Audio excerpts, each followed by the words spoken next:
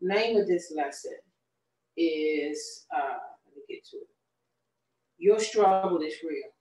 And that's what I really, really want you to know is that your struggle is real. And I want you to hear, I know there's a meme out there that says the struggle is real, but your struggle is real. And just want you to know that, um, you don't have to try to pretend that these times aren't what they are for lots of us, many of us, and that your struggle is real, and that what you feel and what you're going through, this uncertainty, the up and down, do-si do, it's real. Um, and sometimes you don't need permission, but sometimes depending on how you've grown up, someone actually has to give you permission to tell you it's okay to feel it. Felicia would say it this way: it's okay. You're human, and even if other people want you to be superhuman, there are times when that cape just is not working. Pulling it out is not working. So here's something I shared earlier. I wrote for my notes. Is feelings feeling our own feelings and thinking our own thoughts are necessary for awareness. That's necessary. We're going to talk about awareness today. Our goal is to be able to differentiate which thoughts and feelings are destructive to our continuation towards fulfillment.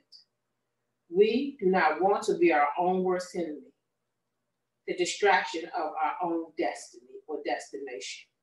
What have we heard before? Without vision, people cast off restraints and they lose their way. When you don't have vision, when you have something you don't see what's in front of you, and you no longer care for fulfillment. I was telling them that I read an article earlier today from someone that I respect, and I still respect them, but it just troubled me a bit because these are teachers, scholars, and everybody has an opinion right now, and even those people who are scholars. When the real deal is that we don't know. We really don't know. We're really not as certain. And right now, lots of people need teachers, and they want teachers because we want somebody to tell us what to do. But this is another kind of space that we're in, and we'll talk about it during the service. But this is another kind of space that we're in, where you really do have to count on the trust that you had, and you have to count on what's on the inside. So with that said, this is what we said earlier. When someone says go to a higher state of consciousness, what are they suggesting really? That we become more aware. Each of us has triggers, and that's not necessarily a bad thing when you see it as part of the awareness process. Triggers just simply means when you see that as part of the awareness process, your trigger is just really telling you that you feel something, and that there's something on the inside that has been irritated, agitated, or awakened, however you want to put it. But when you do that, it becomes that it's not a bad thing, and I want you to know that. Then I shared, when you don't know what's in front of you, you must learn from the past and look to the past to guide you. And that's what I meant when I said that we'll look for teachers to guide us, but right now, what's going to have to guide you is the past. Mimi sang it in her song, or one of these songs where she just mentioned that she saw that she wrote, well, when she was singing, that she wrote down all the things that she used to fear, all the fears that she had, and she went back and she was able to look at how God came through. That's what it means to allow your past to guide you. How is that going to guide her? By using Mimi's example, it's going to guide her in such a way where the fear that's happening right now, she has some courage that she can borrow from as a witness, an experience that she can borrow from to say, I've been here before, maybe under different circumstances, but this is what I do know, God, that I have choices now. I didn't have choices when I first feared, but I have choices now. I told you, I know that there are other doors and there's ways out of these situations because I was stuck before. I was, trepidation was happening before. I was overwhelmed before. in some other situation, and even in that situation, I couldn't see my way out, and I thought it was the worst thing ever. But I'm here to talk about it. That means I have choices, and I can choose trust today, and that blessed me. I was just thinking when you said that, when you said, I was wondering what would a trigger look like? And so each of us has triggers. What would a trigger look like? Well, triggers are your feelings. I mean, if you're going in your family, you're doing certain things, and you seem like you have a pretty good day, and someone says something, and all of a sudden you feel irritated, that's a trigger. You know, somebody might say, "Oh, that was a wound," but those in psychology, those are triggers, and they're things that make you want to react. Some people react, but it at least makes you want to react, and we all have choices on how we're going to respond or react. And why do you say they're not necessarily bad? Because sometimes when something happens in their life and then you get anger, then you get angry. Well, some people feel bad about getting angry. Okay. They feel bad about their mood getting low, and they judge themselves and say other things when that's human. And we have triggers. It tells us that we're alive. It tells us that we care about something, to be honest. And sometimes, but oftentimes when these things are shared, they're shared from the negative. You push my buttons, triggers. And they're shared from such a way that a person may try to override that with some words. I think I wrote earlier, because you said this, having to identify.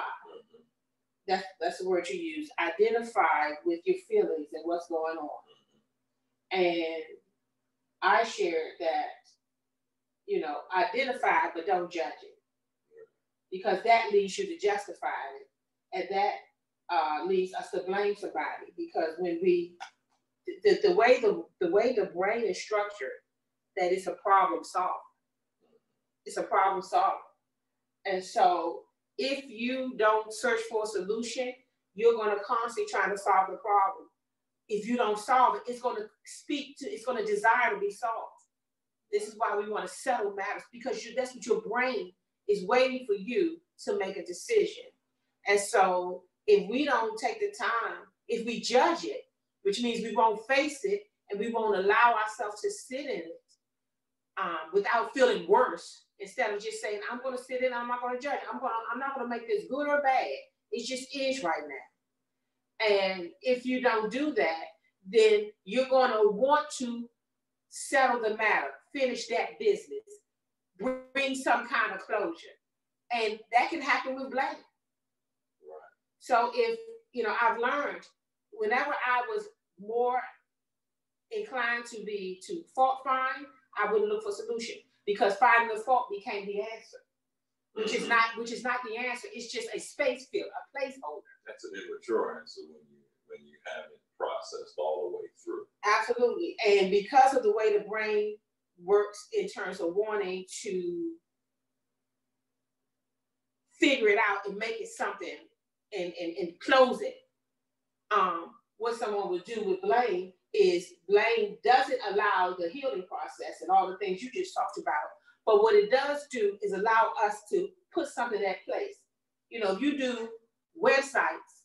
When you get a website, a generic website or a template, they'll put some words. It's not real words, look like Greek words or some other language. They call that a placeholder. And what they're saying is these words are holding that place until you put your words there. This picture that we chose will be in this place until you choose what picture you want in there. So it's the same thing. So that means I now have to get engaged. But if you are a fault finder, you don't have to get engaged. You just put somebody else's name in there and they hold that place. And you believe that you have gone through it. It took me years ago. It's a overused example or analogy. But I learned years ago that when you're pointing at someone, you may have one finger pointing at them, but the rest of them are pointing back at yourself. Right, and that's something, because they used to say the thumb, but it is true, it's the rest of them. All of them are, in order to do that. Right. And so when you are doing that, if I try to blame somebody for this, I'm talking about anybody, I'm not accepting responsibility that I need to receive. And that is, what do you want me to see in this season? Absolutely. And that's the only way you're going to get to healing. And that's the only way you're going to get to those places that, let me pull this back up, those places that will allow you to pull up the old and clear that space for the new. That's went fast. Say it again. That's how so that you can clear out the old and make room for the new. Okay. You know, I live my life like this. I don't get a bigger plate. I have one plate that's given to me, and one size. If it's 10 inches, then I get to fill that plate. That's my life. The only way I can get something new in my life is I got to take something off that plate. The way I used to live my life is, God, give me a bigger plate. I'm not giving you a bigger plate. Right, I got you. You understand? Some of that old stuff has to come off to make room for the new stuff. I agree. When you said each of us has triggers, and that's not necessarily a bad thing. When you see it as a part of your awareness process, when you don't know what's in front of you, you must learn from the past and look to the past to guide you. And when you said that, it triggered me to think about the different frequencies that I've talked about over the years. And that is, sometimes we are doing our best, and I wrote while you were talking, and that is, the brain is waiting for you to say what's important, and how do I, me, my brain, respond to help you. So your brain is waiting for you to say, okay, Deron, this is what's important. Or Deron, please say to me what's important, so that I can carry out the command, because the brain is not independent. It's only going to do what it needs to do to be able to help you. And so if you tell the brain that blame is important, then the brain is going to constantly look for every person, every situation, every weather, every person at the register, or whatever the case may be, to blame you for the way that you're feeling. Absolutely. And this is, and Deron, that is so, it is so important for us to know, because this is how you said, I think you said, would you read it again? When you tell the brain? The brain is waiting for you to tell you what's important, and how can I respond to help you. Good. So I want you to hear that when the brain is waiting for you to tell it, that is not only your voice, your audible voice. Okay. It's communication. The brain is waiting for you to communicate to it. You could have no audible voice and still communicate to your brain with your actions. There you go. You took it. I was going to write that down. Okay, well, go ahead. Communicate to it with your behavior responses. All of it. All of it. I remember the scripture that says, be self-controlled and alert. It's either 1 Peter or 2 Peter. And it talks about and casting your cares on God, be self-controlled and be alert, because the devil or Satan prowls like a lion, looking who he could devour. But it first begins to tell you, it doesn't say be anxious for nothing, but about your anxieties. And this is how I lived that scripture out. I lived it like this. Jill, as long as you are anxious and worrying and sweating, I would say don't let them see you sweat. But the goal is not to let them see you sweat, because sometimes you have to sweat because it's just true.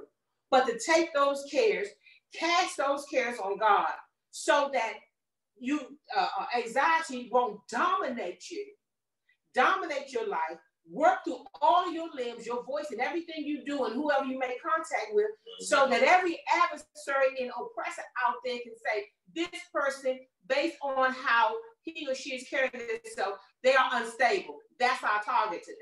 How do you become a target? What did we learn from the Word of God? That when Jesus was on a mountain being tempted, right? And that's when Satan showed up. And then it said he showed up after Jesus dealt with that by saying this, it is written. it is written, and made that adversary know I got roots. You know what I mean? And I know my roots. I got roots. Okay, good, came going. And I know my roots. That adversary left, came back for a more opportune time. When the adversary come back again? When he's being portrayed, in terms of what we can read, right? Right. When he's being portrayed. So what am I saying? When you're in a trial or you're in warfare, that's warfare against trying to get to that new life, not knowing what's in front of you. All you know is your own life, and you feel out of control or out of source. That's when the adversary comes to seeking who he can devour. And so I've learned that when I'm anxious, I don't power through my anxiety the way I used to. Deron is my witness. I did it after the second service. I went up to my room, I turned on sound space, and I just sat in my chair. And I had no conversations because I knew that I needed that, because I knew what was triggering me and I knew how I was feeling. And I did not treat how I honored myself when I told my feelings, you are real. You are real, and you're sending me a real, true sign. You're not lying to me. You're not lying to me. So I'm going to go upstairs and I'm going to sit, and I'm going to bring my breathing into a space away from what I felt at the time was a distraction for me. But what did I do? I listened. And so guess what? Guess what I told my brain? Just by that act, this is important to me. This is important to me. Remind me. Why? Your memory wants to know, wants to hold. What information do you want your memory to hold? Can't hold everything that you think and everything you see. So you tell your memory, which is part of your brain, structure, of way of organizing itself. You tell your memory, this is important. Hold on to this one. It says, be sober, well balanced. This is 1 Peter 5:8. Be sober, well balanced, temperate, sober in mind. Be vigilant, cautious at all times. For that enemy of yours roams around like a roaring lion, fiercely hungry, seeking someone to devour. And so I wrote down here, don't listen to the roar. If you're not careful, listen to your spirit. Listen, you got to become still. You got to still yourself and say, I cannot pay attention to the roar, because the roar is a distraction. The roar is to get you caught up into an emotion and get you to reacting as opposed to responding to what life is sending you. Absolutely. So when we say that when you don't know what's in front of you, that's the situation we're all in. You must learn from the past and look to the past to guide you. And what I shared with Deron earlier was that, he asked me when I was talking to him about this, what do you mean? And my example to him is that you, Deron, one of the ways that you can really help us with in the past and now is that you actually read the books on the Great Depression, on what happens when the economy goes through X, Y, and Z. Right. You also read on what happens to not just to the economy, but to people when there's a pandemic. Okay. And what happens to the world? What shifts? Now, are we saying, oh no, you can predict it? No, nobody can predict. Absolutely. But we can see the tendencies and share. And you treat yourself the same way. Guess what, Jill? When you talk to this person, you have a tendency to gossip. When you go to this place, you have a tendency to eat too much. When you go to that place, you have a tendency to shop too much. When you do this, you have a tendency to talk too much. It may not be what I do every time, but I can say I got a high probability. That's how you know that you know yourself and the things that you do, so that you do know yourself, so that you can learn from that past. I can only say that because I was actually learning from my own past, so that when I get to the place where I have more at stake, See, listen, the adversary is waiting for you for the opportunity, and I'm not talking about no devil outside of you. I'm talking about the world.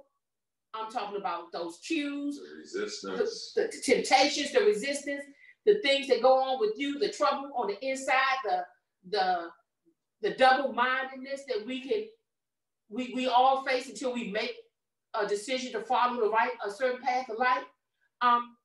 Those things come for a opportunity, not just chance. I'm not talking about chance stuff. They got on my nerves at NBA. That's chance stuff. These things, we're talking about these things that come to rob you from an opportunity. And opportunities are different from chances. Right. And you have to make the decision that I'm not, when it says the roaring lion, if you really look at it, I'm not going to listen to these voices. Mm-hmm. I'm not going to, I've had to make a decision. There are some people that, comedians and other people, that I really liked, but I had to make a decision. He's fighting for his life. She's fighting for her life. They're fighting for their gift. They're fighting for whatever it is. And whatever it is, I have to now understand, and so are you. This is warfare time. Whether you all understand it or not, when it says there'll be rumors of war, you'll hear of these rumors where when we're hearing the updates of the pandemic, the hot spots, and when we're hearing this, we must understand this is what it meant. I will crack the sky. You are now hearing rumors of war and different things, and you now have to find within yourself your own discernment, not the roaring media, not the roaring left, not the roaring right, not the roaring liberal, not the roaring middle, not the roaring atheist, not the roaring person who wants to keep their job in the news. And so I have to say, listen, I understand that you've got to get me to turn you back on so that you can put fear in me so that I can still begin to help you pay for what you're doing. But some people are waking up and saying, I'm not listening to the roaring lion anymore. I'm going to listen to that small, still voice within me. You know, one of the articles that I read today, Ronnie, took me back to that a bit, was that the person mentioned sheep when it came to this pandemic. Mm-hmm. And I really didn't like that because oftentimes people are using the word sheep for those who are wearing masks. Right.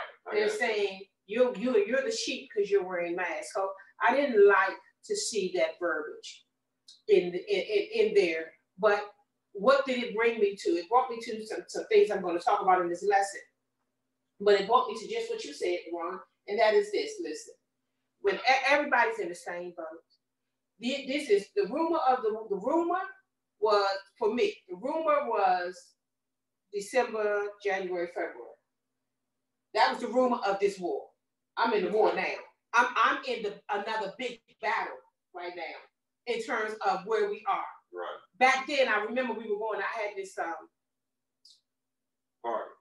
that I wanted to do. Mm-hmm. To just go out with some people, and you know, it was right when it was. You can wear a mask. You don't have to wear a mask. You can still go out. Restaurants were still open at the time. And I was going to go, and one person in the group said, I don't know. And it makes sense because she's in pharmaceuticals. So she kind of knows that medical stuff and all of the stuff that's coming down the pipe. And she said, I'm going to step out of this one because I'm just not sure.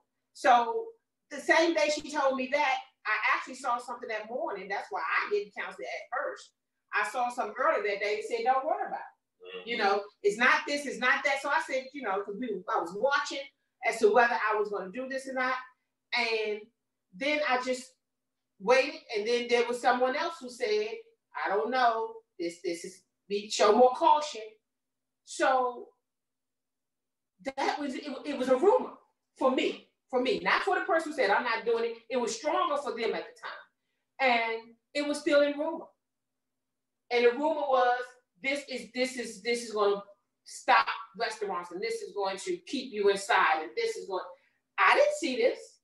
And you had to make a decision to interrupt your fun or your experience that you was about to have. Absolutely. Your fellowship experience. My plans changed.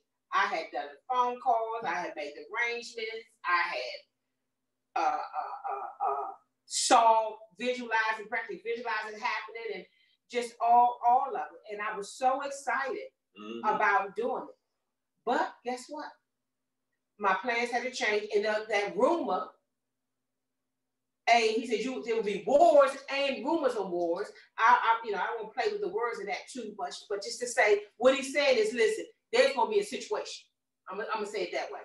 And guess what? It was that all of those situations were happening. And so now that we're here, he told his disciples, what should you do? He said, stand firm till the end. And that's why we're here to give you this message today. Why? To give you the tools to stand firm till the end, whatever that end is. And most of us want somebody to tell us that, and they can't. They're trying. They can't, because this is different when somebody started and they set it all up, which means all they gotta do is go pull it all back in. It's not that easy. Right. So much has been touched now. It's global now. Should we be afraid? No. Should we be concerned? Yes. Should we be terrified? At times, probably. Should we do something with that terror? Yes. Will I tell you overreacting because you feel like you're concerned about this pandemic? I won't do that.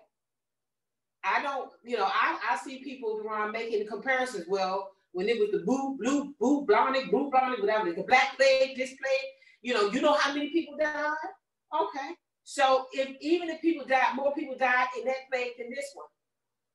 How do I tell somebody who lost their mother, their parents, that, okay, it's only 2 of y'all compared to all of them? What does that mean to that person who lost their parents?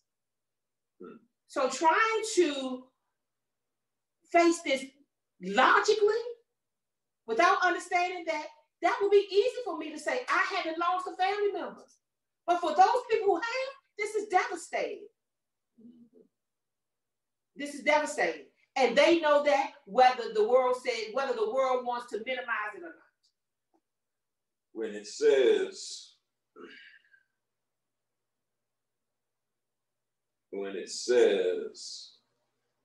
let me go back here. I got the scriptures. Give me 1 second. I had it lost. There you go. When it said there'll be wars and rumors of wars, it says, let me find it one more time. There you go. Here it is. Be careful that no one misleads you. This is Matthew 24, verse 4. And I'm reading out of the Amplified. It says, Jesus answers, be careful that no one misleads you, deceiving you and leading you into error. For many will come in my name, misusing it and appropriating the strength of the name which belongs to me, saying, I am the Christ, the Messiah, the anointed one, the appointed person. And they will mislead many.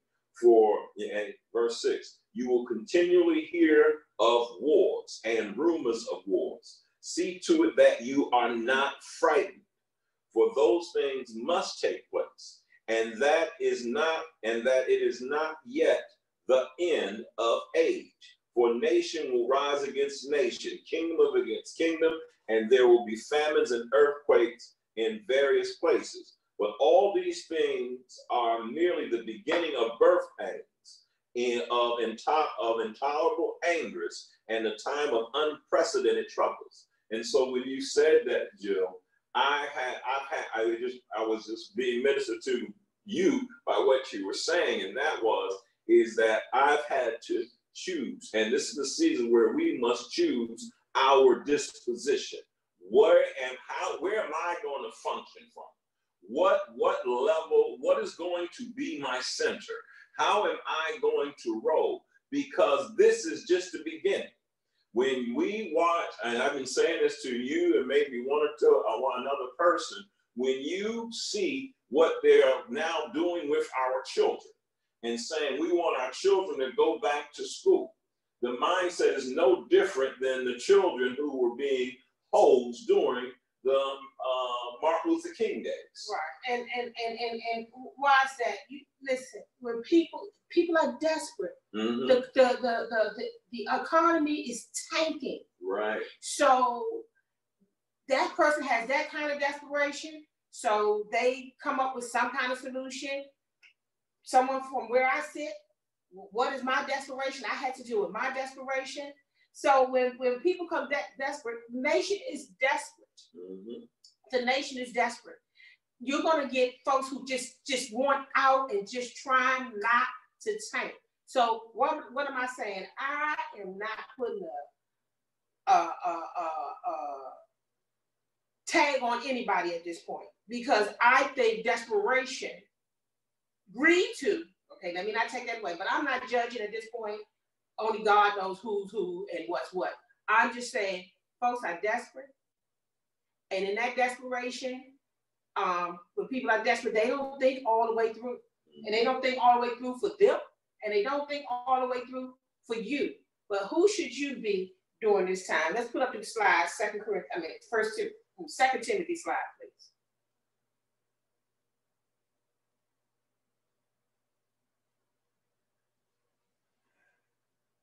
So read this with me if you can. I'm reading 2 Timothy chapter 2, 1 through 4, and I believe this is amplified.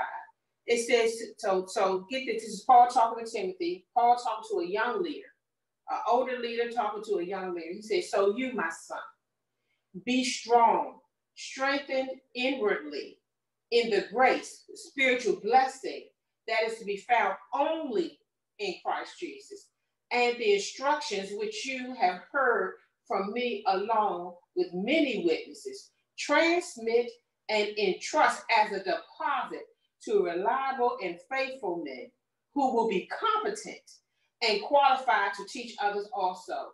Verse 3, take with me your share of the hardships and suffering which you are called to endure as a good first-class soldier of Christ Jesus. No soldier when in service gets entangled in the enterprises of civilian life. His aim is to satisfy and please the one who enlisted him. Why am I reading that? I'm coming to remind you that you're a soldier. You're a soldier.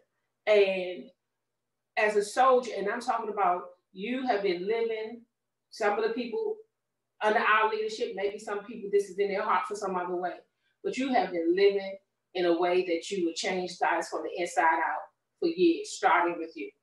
You have been living this, what he tell Timothy, strengthened inwardly. You have been getting an inward strength diet for years. For years. You are a soldier. And he says, listen, no soldier when in service. When in service. What does that mean? You said we're in warfare. That's what it means, in service. You're in service.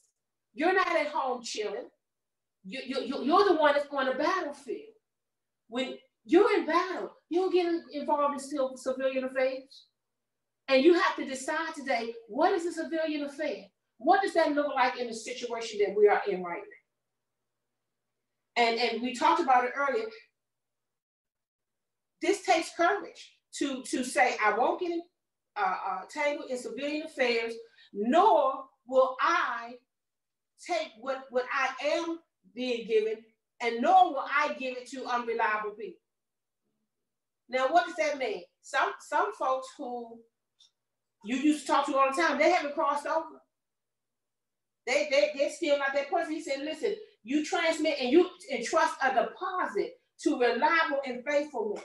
I don't talk to people as much as I used to, because that's not the season. Right now, if I am going to impart something, like a coach or one-on-one, I want to know, are you ready for it? Jill, are they faithful? And I'm not talking about judgment, I'm talking about observation. Are they reliable? Not are they friends from a long time ago? See, if you're talking about civilian affairs a whole bunch, I'm not going to get into that. Because if I call you and if I talk to you What do you have to give back to me but what you've been feeding yourself? Mm-hmm. And you can civilian conversation. You can tell what kind of diet they've been on when they begin to talk. And absolutely. So this is where it takes courage, because guess what? Somebody's not gonna like that. Girl, I ain't heard from you. Well, you're not returning my calls. We don't talk this much. Nobody want to say, I can't talk to you. You know, you stuff on simple. Right. I had to make a decision a couple of times where I think I said in the last thing that we just finished doing, and that was, I have not done a bunch of postings like I was normally doing, because I said, God, I need to know what is my response to something like what we're going through right now. What should I be saying? What should I not be saying? But what I will not do is now spend time trying to convince others. Open your eyes and pay attention. That trumpet has already been blown.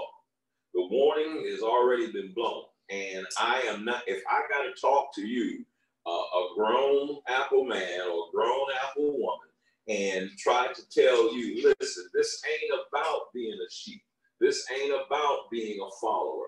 This is about being disciplined within yourself to care about you, to care about your loved ones, to care about your grandmother, to care about your mother. Because you must understand, there's a whole bunch of 30-year-olds and there's a whole bunch of 25-year-olds. And because I am a pastor, people tend to want to tell me more things than they would tell other people. And that is where the people are deciding, I want to go hang out with my friends. I want to go fellowship and have a good time.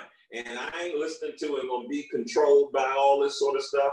And then they're infecting or affecting their family members, even if it doesn't, if they don't get the disease, the family member's head is troubled by stress, because they don't know, how am I going to be in the presence of this family member that I love, but this family member that I love loves this world more than it loves me and themselves. Absolutely. And one of the things that is said here in verse 4, it says, no soldier when in service gets entangled in the enterprises of civilian life.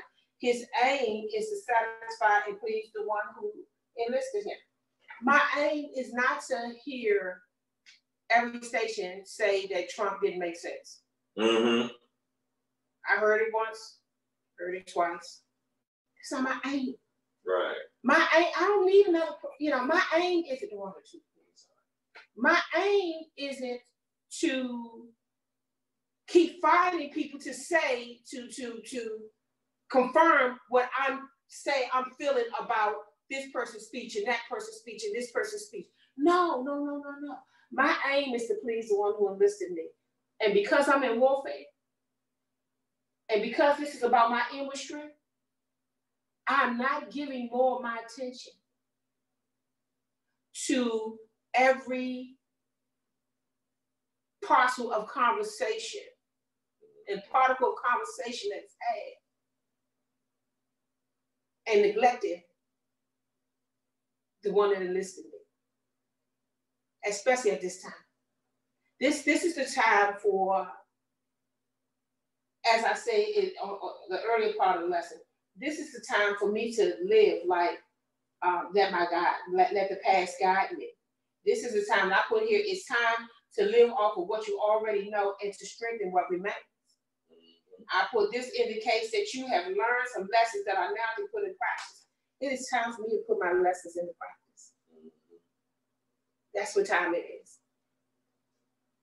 I had to tell a brother, I said this 2 weeks ago, but I had to tell a brother that if I said, you got to make a choice.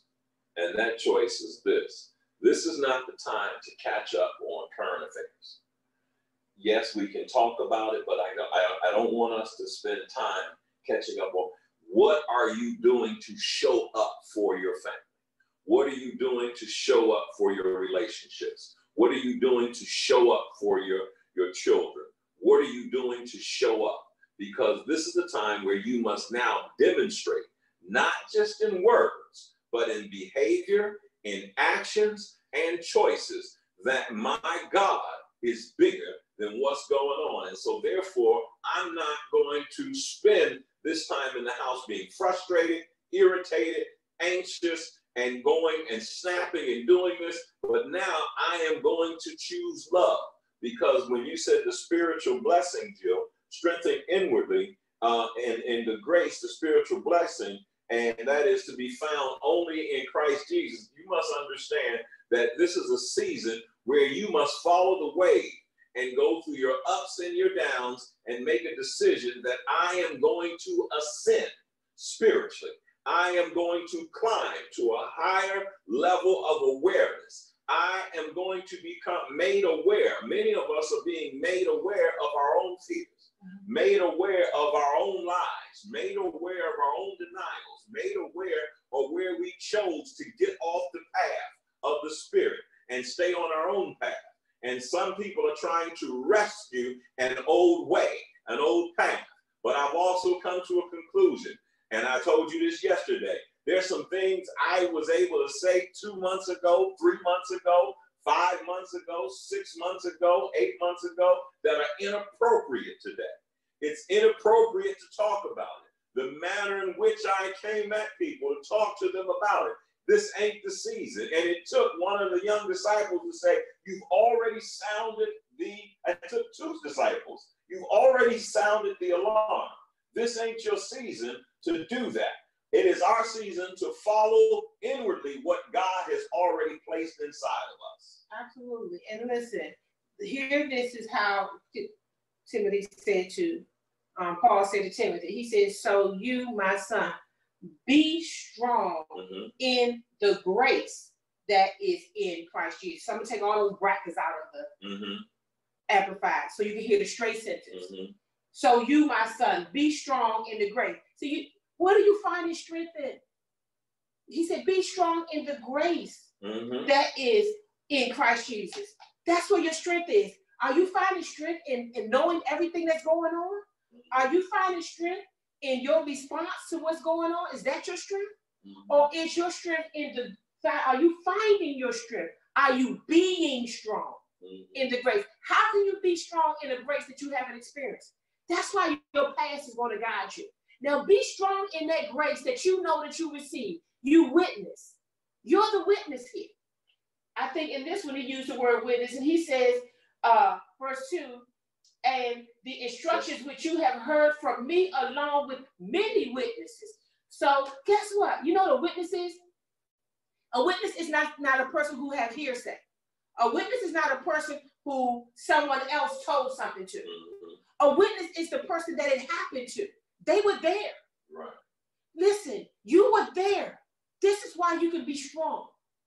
When your change came, when you told anger no, when you told depression no, when you got up and didn't want to get up, when you moved forward and you forgave and didn't want to forgive, that was your experience. You are a witness that works for you. And so right now, this is where our testimony is going to have to be, what is that? Our past, what we've experienced, that grace that we know we experienced. Listen, the world, why is that? Because the world didn't give this one, and the world can't take it away. Why is that very important? I wrote a note here. Let me make sure I can find it. Be strong in the grace. Why is that? Why is that important for you to know here? Because when you try to be strong in having all the information and telling everybody with everything you heard and all that's going on in Maryland, Virginia, PG County, and everywhere else, guess what the Lord knows? That's a flimsy wall. That's the song, leaning on his everlasting arm. If you try to be strong right now, strong in knowing all that's going on logically, you already learned with me, that's a flimsy wall. Tuesday, you could be leaning on the wall of so-called truth, and Wednesday, that wall is flat. Or by Wednesday, that wall has so many cracks in it because the narrative and the story has changed. So God is saying this, you got roots, lean on them. Lean on them. And when it says in Mimi, we talking Mimi said when you reminded me when Mimi said, She wrote down all the things that she was afraid of, all the things that brought her troubles in her lives, and what she had to do. You've been saying something a lot over the last few, bless you, over the last few months, and that was, you can't make me doubt it. You cannot make me doubt it. And for me, I had to go back, and I refused to allow this season to dominate my trust in my God, my trust in my God's deliverance, because he delivered me. Right. He's delivered me from anger. He's delivered me from shame. He's delivered me from desire. He's delivered me from lust. He's delivered me from anger. He's delivered me from pride. He's delivered me from blame. He's delivered me from regret. He's delivered me from being humiliated because I had to humble myself. He's delivered me from those things. And so now, to learn from what I've done and be strengthened for what he's done for me in the past, I must choose at this point to say, I am going to rise to a higher conscious level, because the day I get past fear, desire, anger, pride, and I start moving in courage and moving in acceptance and moving in love, I am able to function at a level that's close to my Creator. And the closer I am to my Creator, the closer he is to me. And so I refuse to go backwards. When this, I talked to somebody recently because she too was sick along the same time that I had gotten ill, Tabby. And as we began to talk, I said, Cat, we both understood. We went through some very serious health challenges, some very serious crying out concerns, some very serious seasons where we were extremely tired, all these different things. And then as soon as we get through that, we overcome those seasons. Boom, we're now faced with death again in every media publication and everything. And I had to say, I refuse to give in to the roar of that lion. I have already received the deliverance power of the anointed one and of the point man and of the one that I dedicated my lifetime to. And I refuse, Jill, to give in to fear. Absolutely. I refuse to act out of it. And I refuse to even talk to my loved ones with an attitude of fear in hopes that they will catch my drift and change. No, I don't change anybody. I change myself. Absolutely. And one of the things in that, when you were talking, he said, Deron shared, he said, I guess you was reading about all the things he was delivered from. Right. And he said, I got past fear and apathy, grief, the desire, anger, craving, regret, blame, humiliation, apathy, all those different things. Now, let me give you a fact about life, because so that you can live that out forever. Getting past it doesn't mean it doesn't come, that it's gone. Yeah. It means you take the power away from it. Right. That's better. Say that again. Getting past it doesn't mean that it's gone. It means you take the power away from it. That's it. So guess what? You may have scaled high walls and won the battle against anger in your past over and over and over again. But you wasn't in this situation. Now anger is incubating in this situation, and you're feeling it all up in your chest and your temples and your everywhere. Guess what your job is to do? Don't judge yourself, say I'm angry again, or don't try to hide it. I told everybody I was past this. You're never past. You're never not you. You're just not allowing the old you to have power over the new you. You're just simply taking the power away from it. You're not allowing it to be in this place. And remember, on the earlier thing I said, our goal is to be feeling our own feelings and thinking our own thoughts are necessary for awareness. Our goal is to be able to differentiate between thoughts and feelings, which thoughts and feelings are destructive to our path towards fulfillment. So you're not, you're going to be in that space. And I've had people, especially not since I've been on this journey, leading ministry myself, but when I was a student in another body of people, the reason why pride got it, because they could never admit they were wrong. They could never, they hated what the triggers revealed. And so everybody was hiding so that they could look like the title that they love to wear. Right.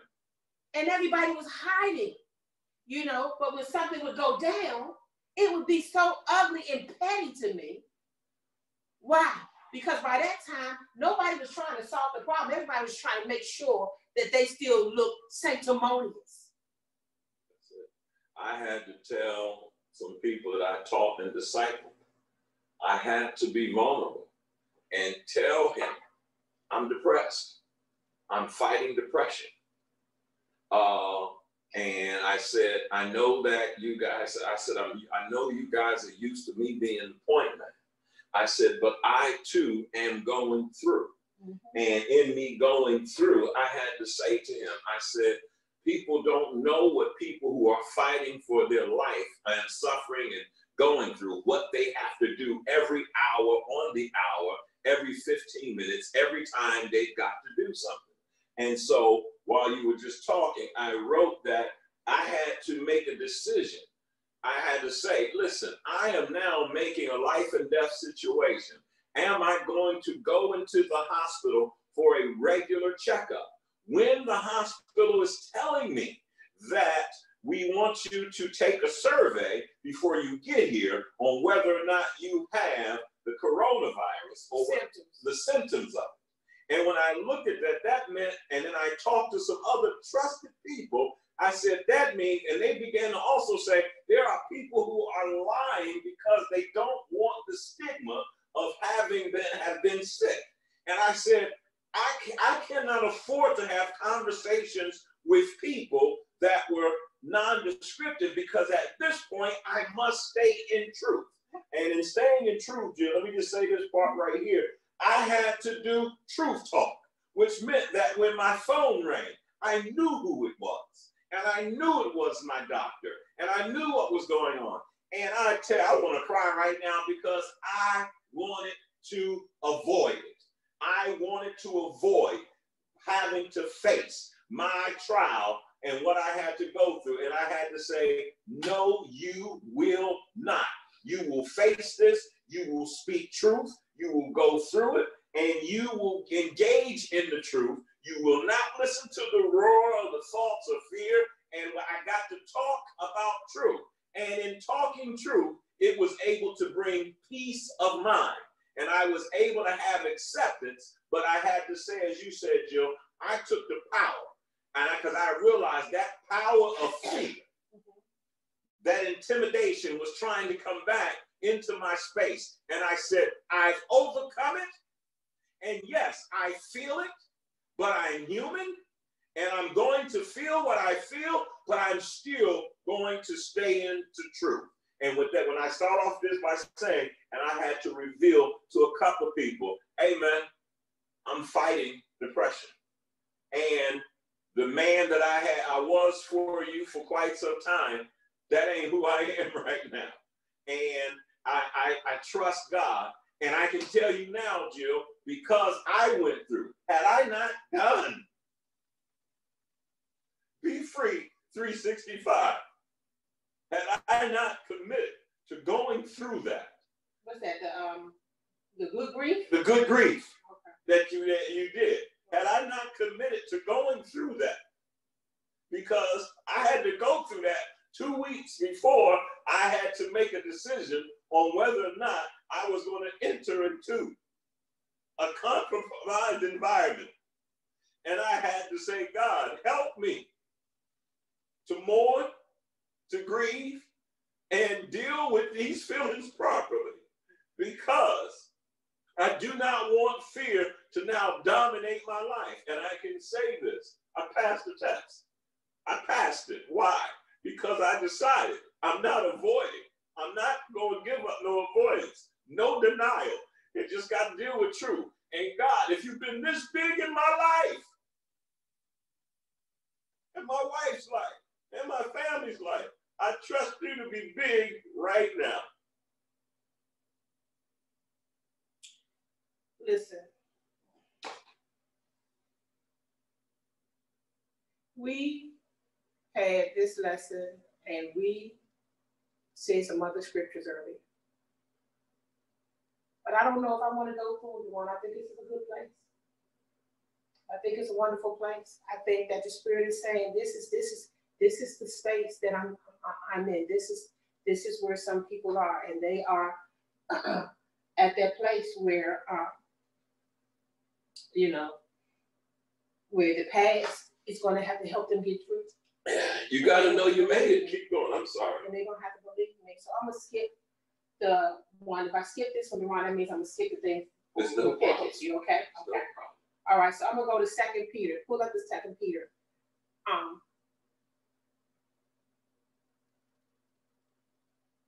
Slide for me, please.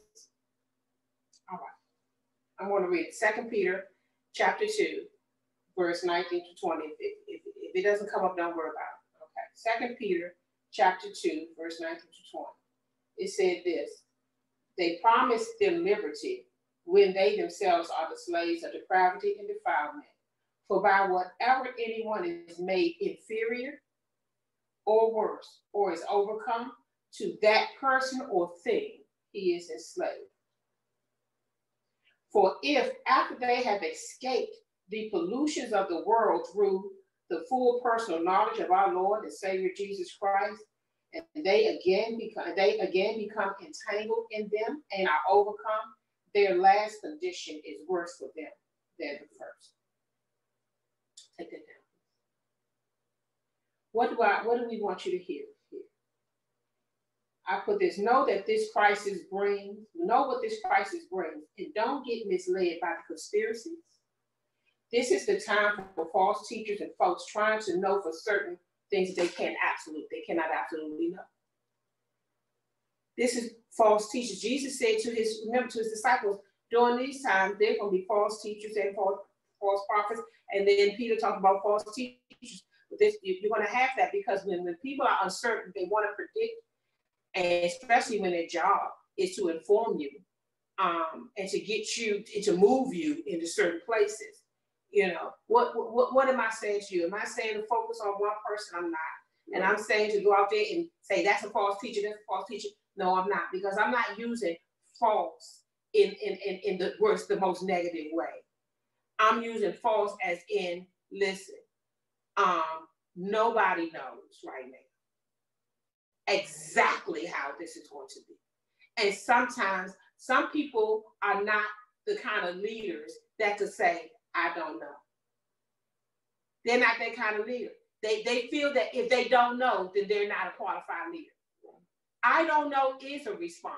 Listen, what the two of Jesus' disciples said, can we sit to your left or on this side and that side? He said, that's not for me to give. He said, the time and the day, it's not for me to give. I don't know that time and that day. So our own leader was able to say, I don't know. Because what is he saying? That's all up to the Father. That's all up to the universe. It's going to have to play out. But some people can't do that, and you try to force an answer. And then you create these flimsy walls, whitewash them, and pretend that they're stronger than they really are. And then other people who went and believed that. Look at the states that went out there and partied. Now, somebody could go party. That's not someone's fault. It is that you told them that they shouldn't wear masks and said that was ridiculous. That's all I'm talking about. So now you have those people who at that point, they want to hear something so much. They're so in the space, tired of being in the house, tired of not being able to do what they have to do or want to do. And then you come out and say strongly, not evidence-based. And what happens? They go out there. So now the very 3 states that ran with that, they're calling them, comparing them to New York, which was our worst case scenario in the beginning. So what is my point to you? Listen, people are desperate. Don't nobody want to see this economy go down, neither do I. But all I can do is say is, God, listen, this is bigger than anything that I can put my finger on and know that way. And so what does it say here? And some of their last condition is worse than the first. Why? Why was that? Why? Because somebody promised them liberty, but they were already slaves to depravity themselves. They were scared. That's what I mean. Somebody told them, you'll be free. I'm not scared. Yes, you were. You just maybe didn't know yourself well enough to who shouldn't be concerned about this. If you're not concerned about this, then you're just not human at all. I didn't say worry. I didn't say dominated by worry.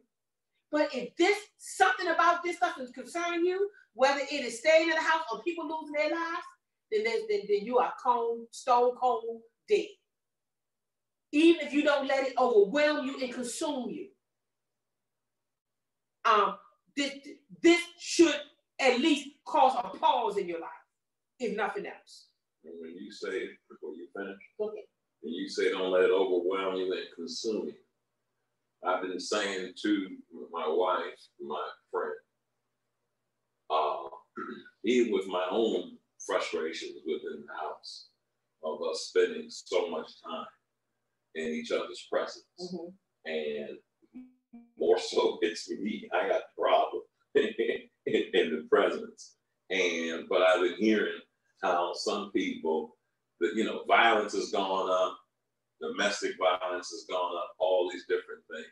And this morning, my meditation song became Playing Your Game, Baby. And I didn't realize I was trying to find Chuck Brown because that's where I remember he said Playing Your Game. And then when I realized it was by Barry White, I said, well, I really got to go listen to the original version. And now I had never really listened. I just knew that I needed to play your game. But now get this, when I say your game, when I look at this is what I saw. He says, you touch me, baby, but don't you know, you can't hide. No. When you give it up, it's only enough to get me by. You're playing a game, and it's so plain you want me to win. He's saying, you are doing what a woman does. You're going through. He said, but you have also demonstrated that you want me to win. And I'm willing to play whatever you say if love is the end. And today I had to say to myself, I am going to be humble. I'm going to be vulnerable. I am going to play the game. I am going to continue to see the goodness in my wife, in my friends. And but in you, I'm playing your game. And that is, if it ends in love, then I'm playing your game. And what that means is love is my ultimate goal. Not love for me, but if it ends in unconditional love, if it ends in us becoming closer together, then I'm going to play the game. But I refuse to be caught up in the old angry man and the old frustrated man and the hurt man I used to be, because I'm sold out and I live to live in everlasting righteous service. And how do I bring service into my home, into my friend's life and everything in it, is to play God's rules and play by his spirit. Absolutely. And the most significant things for me that you said out of that is that if it ends in love. Yeah. If it ends, listen. Sometimes the truth is hard, but it ends in love. Yeah. Why? Because it is geared and its goal is towards your ascension, not your descension. It's towards your ascension. It is to heighten your awareness so that you can come up. And if that means if I feel lower while we're talking, that don't mean that I'm lower. Because that's not the goal. Absolutely. You're not low. That's the goal. I will not give you a flimsy wall. I will not give you enough just to get by. I won't do it. I won't do it. Some people say, oh, their blood is going to be on your head. Listen, I don't need a scripture to tell me not to do that. My heart says, I want you to win. I ain't been with you for 20 years and I want you to lose. I didn't share 20 years of my life with people I didn't even know when I was a teenager, that I didn't meet until I was 30. I didn't spend the last 27 years of my life telling my age so that you could win. Oh, no. I'm all in for your win. I'm all in. I'm committed to you winning. But I'm not committed to you feeling good about it. That's it. I'm not committed to you not suffering. I'm committed to the right part of you suffering so that the best part of you can live. I am committed to that. Right. And I'm committed to that to anybody that's my friend. I'm always all in. That's why I can be all out. Because I leave it all on the table. And when it's gone, it's gone. But I'm all in. So let's read Hebrews. This is where we get ready to end. Hebrews chapter 12, 1 through 9. It says this, therefore then, since we are surrounded by so great a cloud of witnesses who have borne testimony to the truth, let us strip off and throw aside every unnecessary weight. This is what we're talking about. How do you discover what's unnecessary in your life? This is what he says, and that sin which so readily clings to and entangles us, and let us run with patient endurance and steady and active persistence the appointed course of the race that is set before us. Verse 2, looking away from all that will distract. Looking away to Jesus, who is the leader and the source of our faith, giving the first incentive for our belief, and is also its finisher, bringing into maturity and perfection. He, for the joy of obtaining the prize that was before him, endured the cross. This is what I'm trying to say to you. There is a joy. He said, for the joy that comes with obtaining the prize. Until you understand, until you have vision, and you understand that there is a prize, that's what makes you get up. That's when, this is why this thing won't cause you to quit and take all these off ramps. Because for the joy of, let me read it again because I don't want to botch it up. For the joy of obtaining the prize that was set before him, he endured. You got to have a reason to endure that pain. I talked about Chase Young in the earlier service. This is what Chase would say to you. See, you got to be like those kind of people who even when you got 10 men on your back, you can run right through. You know you're not 10 men, but because you can endure that, why is that? Because you understand the prize. This is how Jesus was saying it. With Pilate, and when they came to get him, and Pilate tried to say, you know, I could send you to the cross, I could crucify you, execute you, or I could not execute you. Jesus said, you really don't have that kind of authority. I was born for this.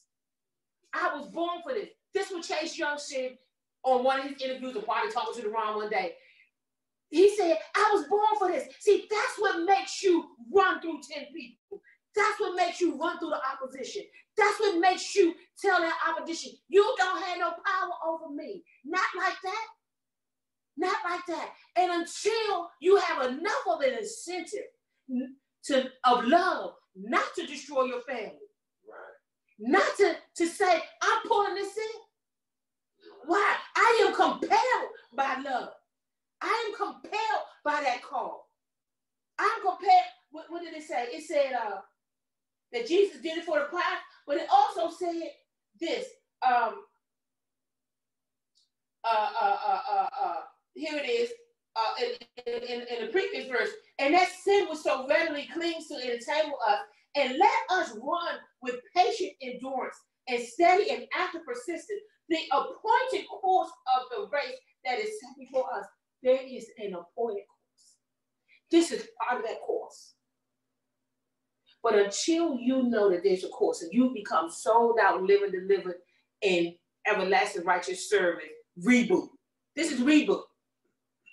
Maybe you had those 5 talents and God has said, well done, my good and faithful servant. Now I'm getting ready to give you 10 more cities. Guess what that means to some people? Oh my God, that's risk. I got to do more. I just finished this. You ain't never finished. You'll never know you like God knows you. You'll never know how big that thing is in you until it's revealed bit by bit. The vision comes in one part, but fulfillment comes in pieces. And you're going to keep getting a piece unless you jump on, unless you soldier, get caught up in civilian affairs, stop eating the kind of food that empowers you to win and start eating that junk food, that internet junk food. Until you stay with your meals.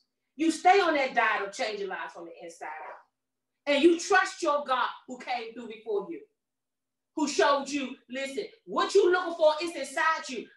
But it's going to take me to bring it out of you. But it's inside you. But it's going to take me to call your name and call you out. Call the best of you out so that you can live forever. How are you going to live forever? You're going to leave your legacy right here. And I'm not talking about you working on a legacy. God has already decided that you're going to leave some disciples here. You're going to leave some seeds here. You're going to change some lives so that when you're gone, someone else is still finishing and carrying out the work that God called you to do. That's how we live in everlasting service. Can I just say this? Someone dear to him told me. Who's to him? Chase. Chase Young, okay.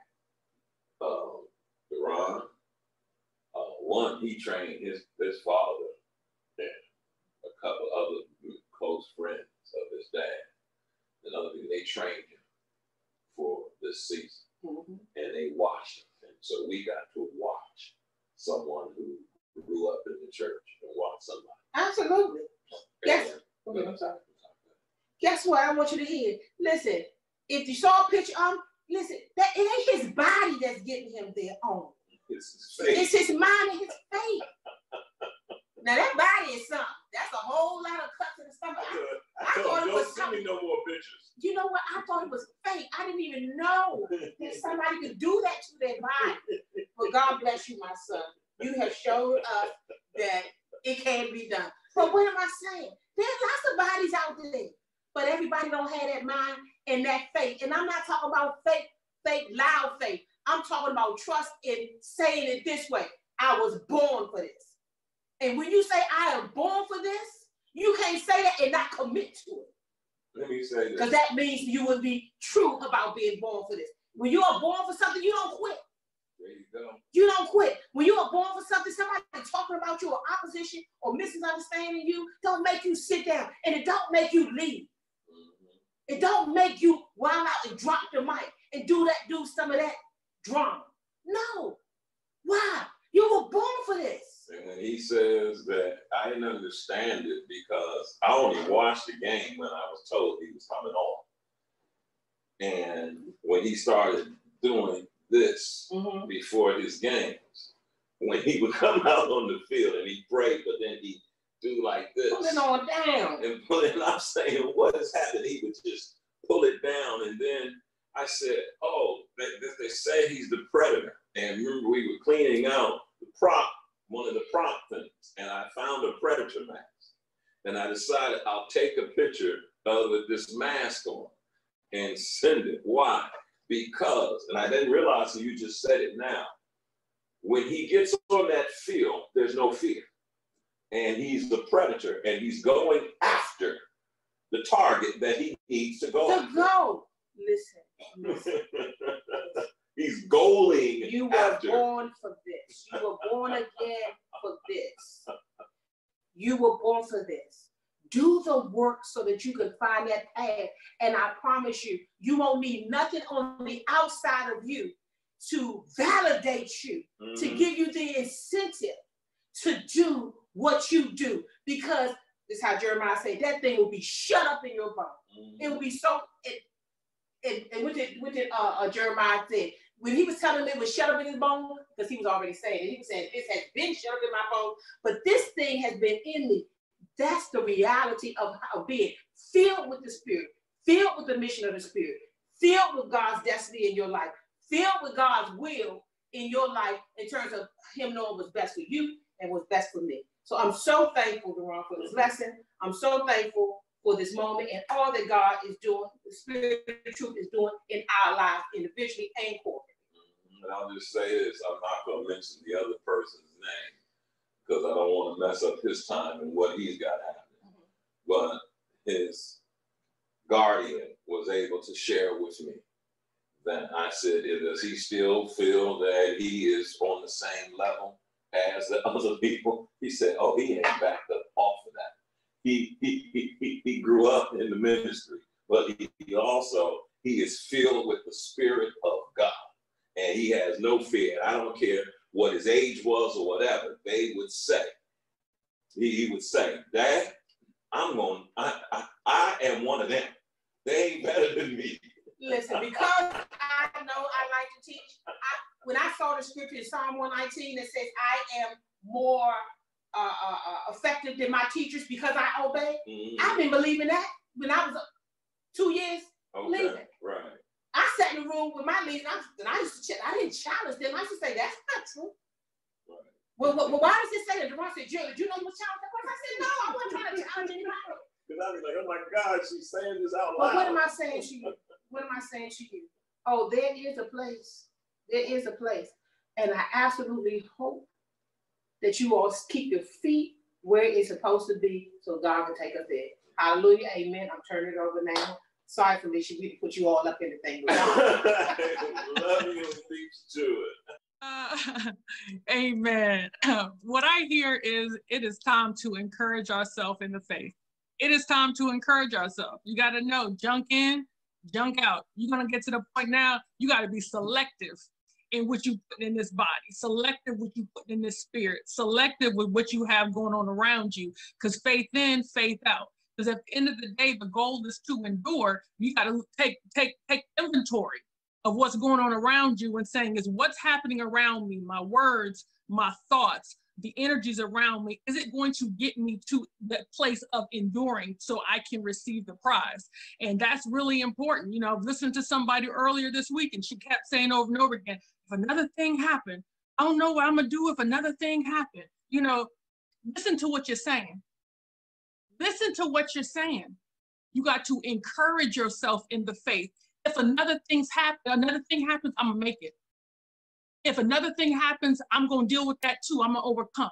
If another thing happens, I'm going to still believe by faith that God is with me. He is not going to leave me. He's not going to forsake me. He's not going to steer me wrong. That's how you get comfortable with that part of your discernment, a part of what you're hearing. You get comfortable with it. You get comfortable with hearing with that small voice because you are putting faith in, faith out. It's a constant recycling. Maybe in this season, you got to do more of that more frequently. You can't just be a show up on a Wednesday and a Sunday. You're going to have to really put some work in so that you are strengthened in the Lord, so that you are grounded in the faith. That is a work that you're going to have to do. But I believe that God is taking us there. And he is showing us that it's just not enough to do just a little bit. At this point in time, we got to be real selective, and we got to walk in what we know, where he has brought us from, and where we believe that he will continue to take us and he will continue to lead us if we stay rooted and grounded in him. So let's pray. Father God, in the name of Jesus, God, I thank you for your word, Father God. I thank you for your leaders, Father God. I thank you that they are discerning, Father God, in what they share, Father God, and what they hear from you, Father God. I thank you for your people, Father God, each and every person underneath the sound of my voice, Father God. I thank you today that you came to encourage us, Father God, and show us, Father God, how far we have come. And we have been great soldiers in you, Father God, and we will continue on this journey with you. And you have not left us, and you continue to prepare us, Father God, for what's going on around us. God, I thank you for your love. I thank you for your care. I thank you for your provision. I thank you for your safety, Father God. I thank you for every beautiful mind that's underneath the sound of my voice, Father God, that you are settling them in you, Father God. We will be encouraged in you. We will encourage one another, Father God. We thank you and we honor you for this day, for your word, and for the seeds that you have planted in us today, Father. It's in Jesus' precious name that we pray. Amen. Amen. Amen. Amen. Amen.